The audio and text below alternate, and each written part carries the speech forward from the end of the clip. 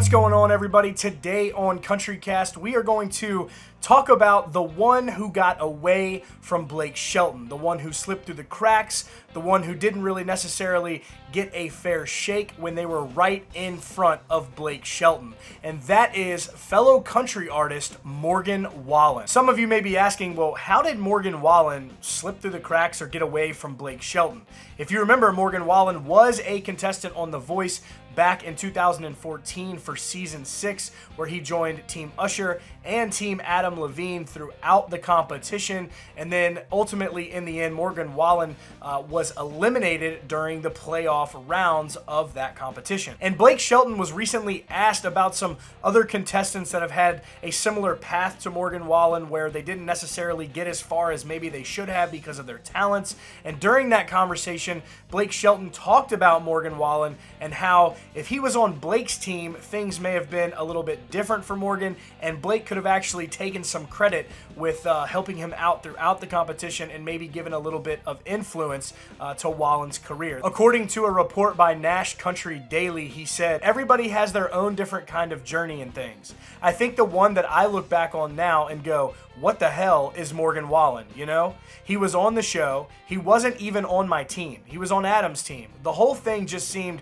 screwed up, you know? It's like he was on the show and he didn't even get through the battle rounds, and now here he is having these gigantic, huge #1 hits, and I can't take any of the credit.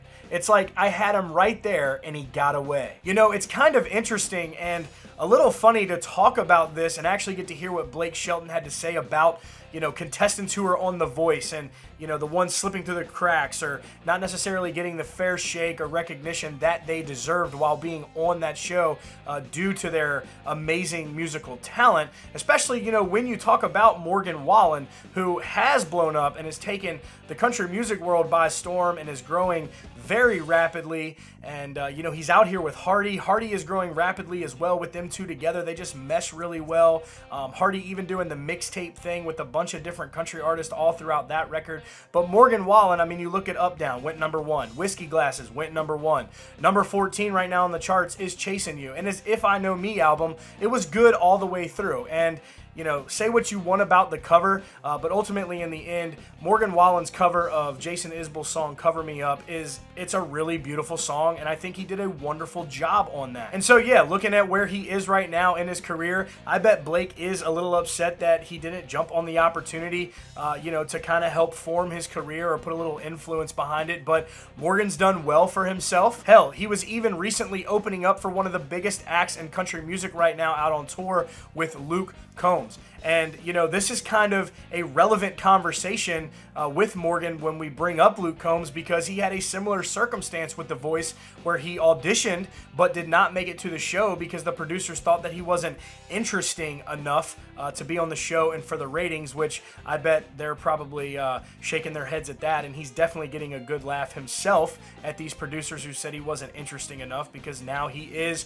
one of the biggest acts in country music. Getting off topic a little bit there, but getting back to Morgan Wallen, he is massive. The guy has over 8 million listeners a month on Spotify. So Morgan definitely took it upon himself to make a career out of country music, and he's doing very well. And I could definitely believe that Blake Shelton is shaking his head for not jumping on the opportunity to really help influence and shape a guy's career that has turned into something that is reaching the masses in country music. But let us know your thoughts down below in the comments, especially about these singing competitions that we see on TV over and over again. And let us know if you think there's a pattern there where they just, you know, constantly overlook artists that really have the talent and should be given a fair shake to go out and cut a record and maybe even get a tour. So let us know your thoughts down below.